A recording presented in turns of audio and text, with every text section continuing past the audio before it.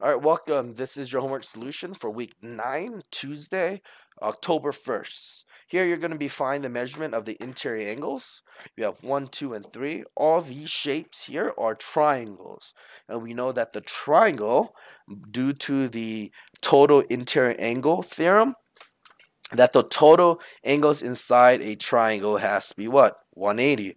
So, exactly like what I wrote, inside angles should add up to 180. So, number one, a lot of students freak out. Please understand that the box here is what? 90 degrees. Okay? What are your angles here? 30, 90, and x. So 30, x, and 90. Okay? Equals to 180.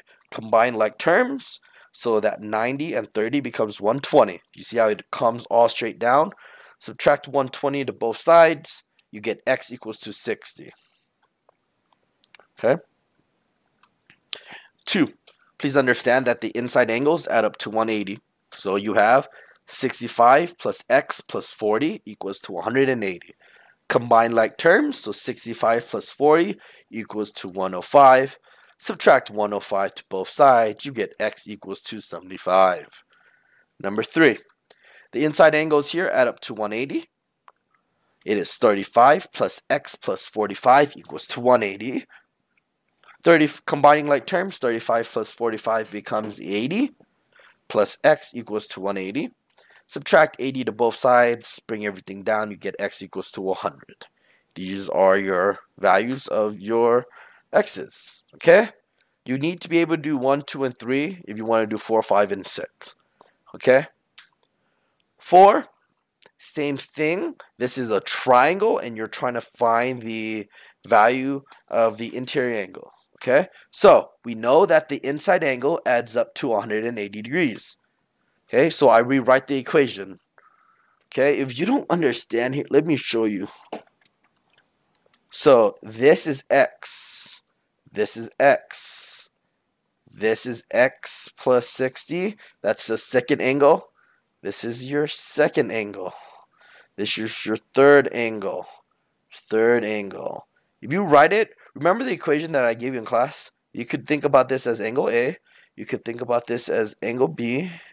And you could think about this as angle C. And we know due to the total angles in a triangle, we know that angle A plus angle B plus angle C has to have the sum of 180 degrees.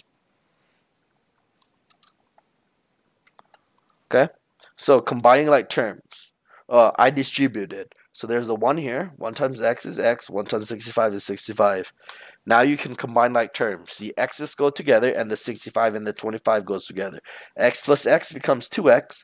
65 plus 25 becomes 90. Okay? This becomes a two-step problem now. Subtract 90 to both sides. Okay? Why? Because this is gonna, let me show you. This should cancel out, right? Okay. You get 2x equals to 90. 180 minus 90 is 90. Divide by 2 to both sides. Okay, this should cancel out. You get x equals to 45. So the x value here is 45. Okay? Number 5. Again, let me write it for you because some of you are weird out with this problem. This is angle A. This can be angle B. And this can be angle C. And we know the formula for the total interior angles are angle A plus angle B plus angle C is equal to 180. Okay, so what is angle A? 48. What is angle B? X. What is C? X minus 40. Boom. There you go. Okay. Distribute. There's really a 1 in front. So 1 times x is x. 1 times negative 44 is just negative 44. That's how it looks like. You're going to combine the like terms. The x's go together. 48 minus 44. Be careful. It's a minus 44 here. So x plus x becomes 2x. 48 minus 44 becomes 4. Subtract 4 to both sides. Okay. That should cancel. That's why.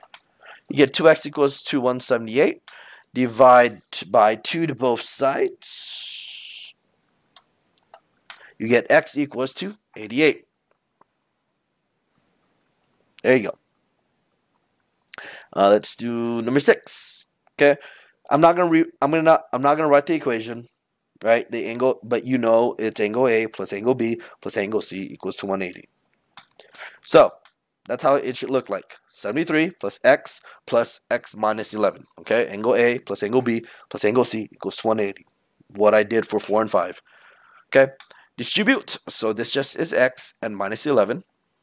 Combining like terms, the x plus x and the 73 minus 11. So x plus x becomes 24. 73 minus 11 is 62. Subtract 62 to both sides. Oops, sorry. Subtract that to both sides. 62 minus 62 cancels out. You get 2x. 180 minus 62 is 118. Divide by 2 to both sides. So this cancels out. You get x equals to 59. There you go. Those are all your solutions for Tuesday.